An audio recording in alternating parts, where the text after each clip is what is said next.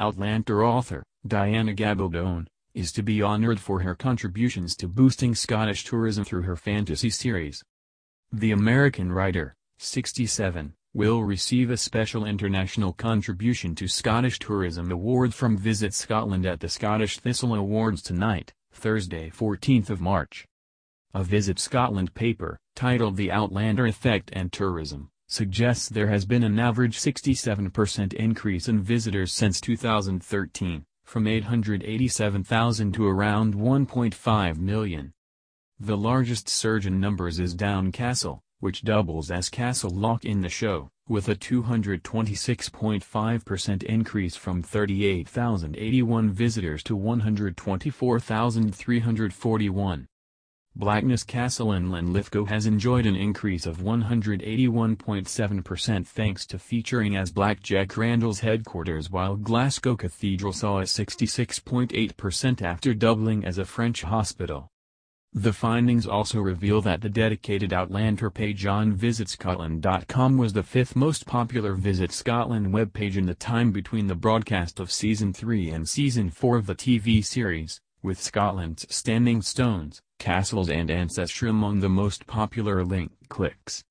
Outlander, starring Katrina Balfe and Sam Heughan, tells the story of a World War II nurse, Claire Randall, who visits Scotland with her husband in the 1940s. She is subsequently transported through standing stones to the 18th-century Highlands, where she falls in love with local laird, Jamie Fraser, and must fight for survival alongside the clans against the British Redcoats.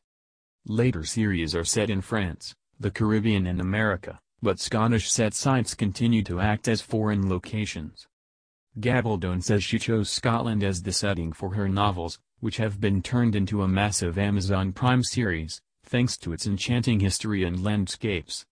Since writing their first novel in 1991, a further 7 novels and 9 spin-off books have been published in 43 countries and in 39 languages, selling more than 35 million printed copies worldwide.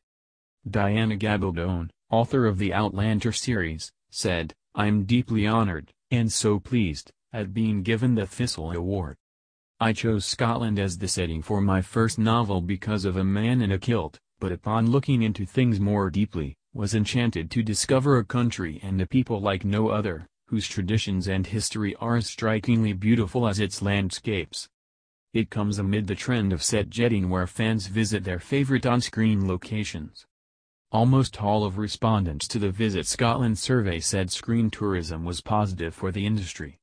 Malcolm Roughhead, chief executive of the organization, said Outlander's impact on Scotland has been truly extraordinary. He added, "It has been amazing to see the global reaction to Diana Gabaldon's stories of adventure, romance and Scottish history, and the subsequent television adaptation, and seeing it translate into visitor growth for Scotland."